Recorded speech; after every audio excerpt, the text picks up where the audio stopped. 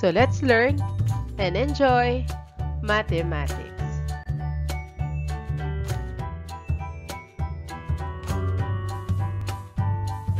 Let us represent quadratic function through table of values and graphs.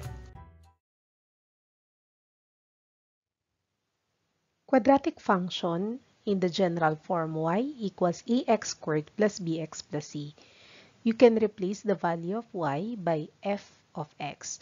So this one is also a quadratic function. F of x, it is equal to ax squared plus bx plus c, where it shows the polynomial equation with degree of 2. So the highest degree of the quadratic function is 2. A, b, and c are real numbers, and the value of a should not be equal to 0.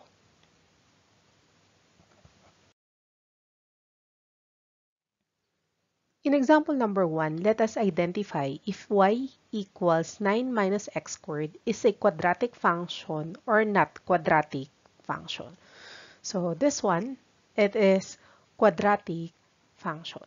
So why quadratic function? As you can see in the given, we have y, and then the highest degree is 2.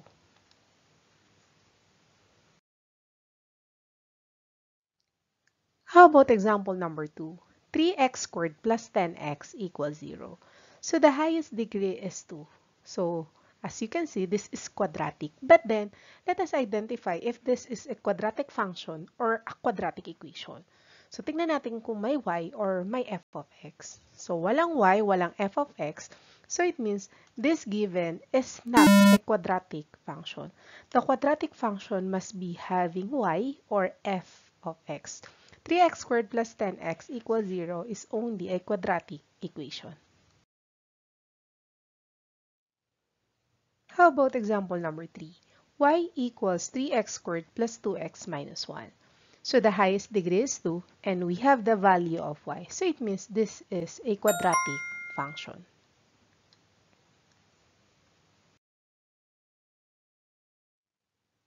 Let us identify the table of values of the quadratic function. Let us complete the table. So let us replace the value of x, 0, 1, 2, 3, and 4 to the given quadratic functions y equals x squared minus 11. We need to replace the value of x by 0. So that becomes y equals 0 squared minus 11.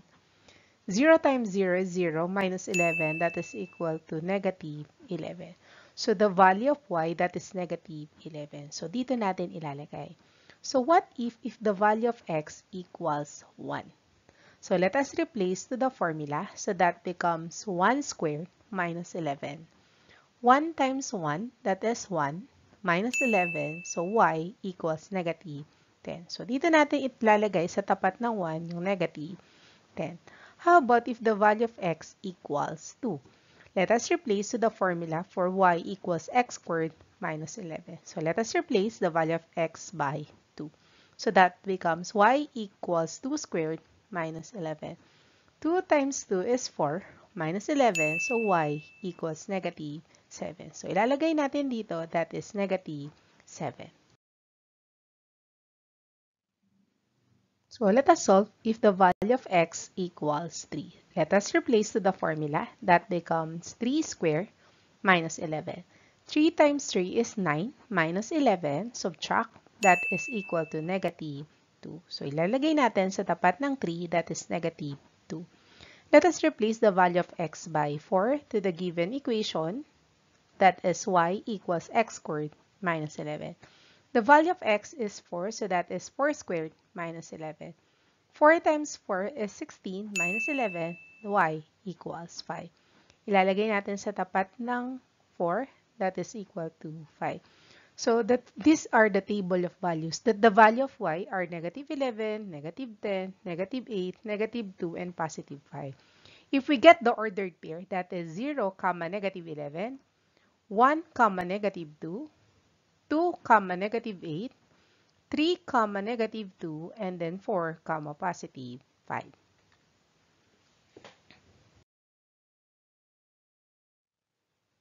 How about example number 2? So let us replace the value of x by 0 up to 4 to the given equation y equals 3x squared minus 2x plus 3. Let us replace the value of x by 0 to the given equation. So that becomes y it is equal to 3 times 0 squared minus 2 times 0 plus 3. 3 times 0 is 0 minus 2 times 0 is 0. So 0 minus 0 is 0 plus 3. So y it is equal to 3. Ilalagay natin sa tapat ng 0 that y it is equal to 3.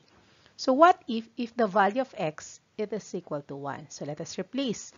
That becomes 3 times 1 squared minus 2 times 1 plus 3.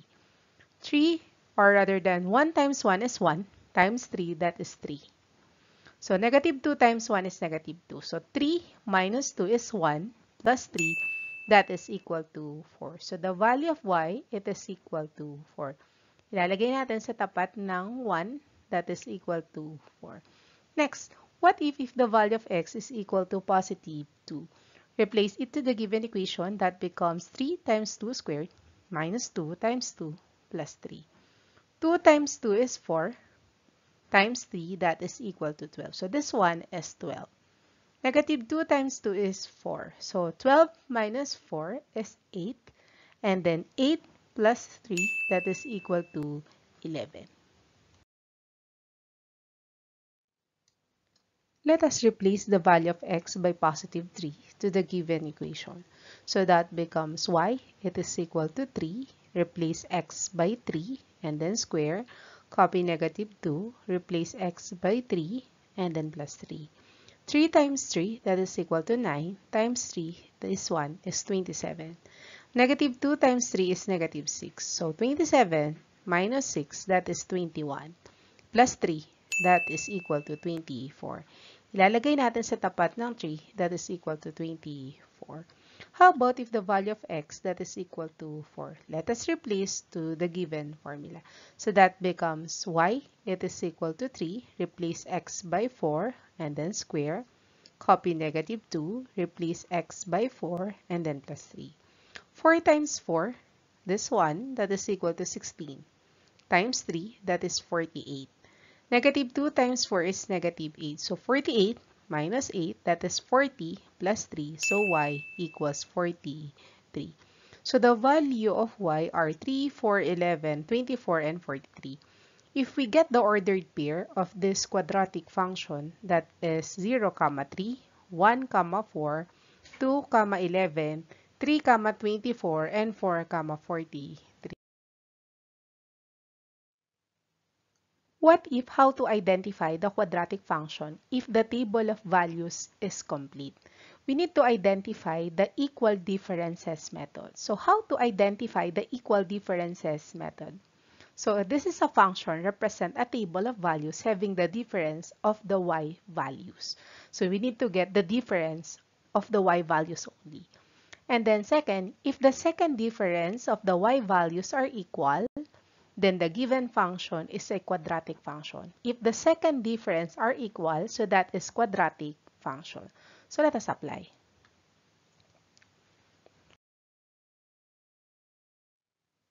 So let us identify if this is a quadratic function or not quadratic function in the complete table of values. First, we need to identify kung yung value ni x, the interval is 1. So 0, 1, 2, 3, 4. So ang interval niya 1. So right now, we can easily identify the first difference.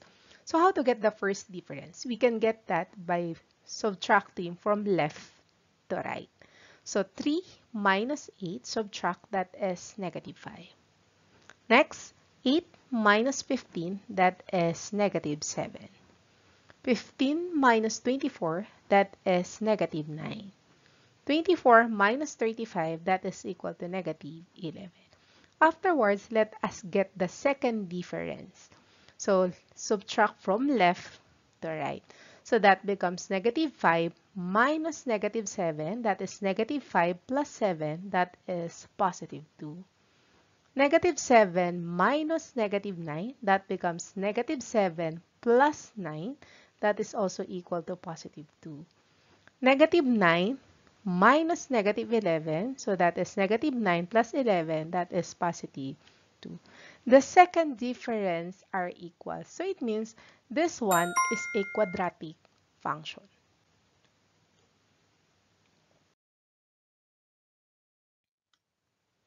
How about example number 2? So let us get the first difference. So by means of subtracting from left to right. So that is 5 minus 10, that is negative 5. 10 minus 15, that is negative 5 also. 15 minus 20, that is negative 5.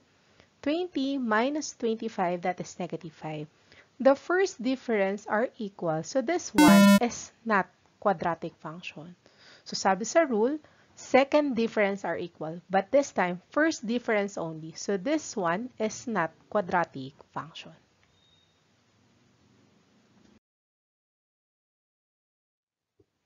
How about example number 3 in the table of values? This is a quadratic function or not quadratic function. Let us subtract the first difference from left to right. Pwede rin natin i-subtract, hindi lang 1 minus 3, pwede rin 3 minus 1. 3 minus 1, that is equal to positive 2. So kung nagsimula kayo dito, from right to left, ganun din yung gagawin nyo dito. 6 minus 3, that is equal to 3. And then 10 minus 6, that is equal to positive 4. And then 15 minus 10, that is equal to 5. So, it depends on you kung gusto nyong direction left to right, o pwede rin namang subtract nyo yung second by the first, third by the second. And then afterwards, after getting the first difference, let us proceed to the second difference. So, from left to right, but then you can subtract 3 minus 2, that is 1. 4 minus 3, that is equal to 1. And then 5 minus 4, that is equal to 1. So, ginagawa natin i-subtract yung mas malaki sa maliit para mas madali mawala yung negative. Pero pwede rin isolve yan ng 1 minus 3, pero magkakaroon ng negative. So, it depends on you kung gusto nyo mag-subtract ng 1 minus 3 or 3 minus 1. As you can see in this given, the second difference are equal.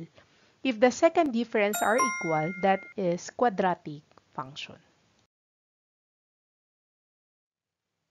How to identify the graphs of quadratic functions?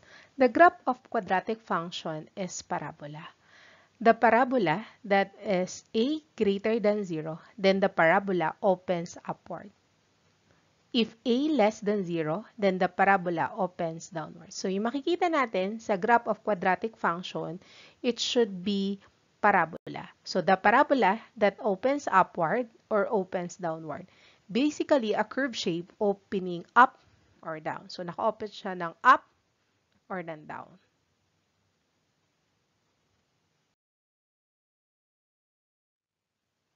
So, let us see in this given graph, naka-open ba siya ng up or ng down? So, naka-open siya ng up. So, it means this is a quadratic function.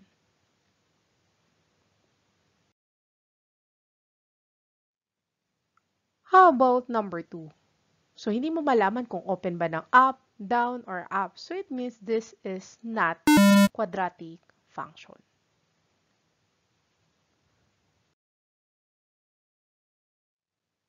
How about number 3? So, the graph opens up or down. So, the graph opens down. So, it means this is a quadratic function.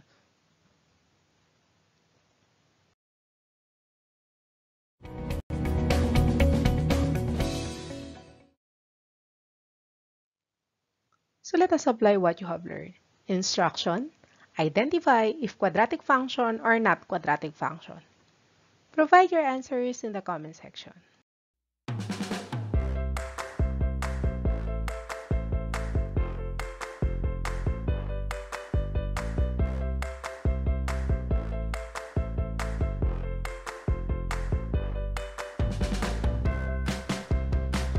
Enjoy learning mathematics. I'm Teresa Tubal. Thank you so much.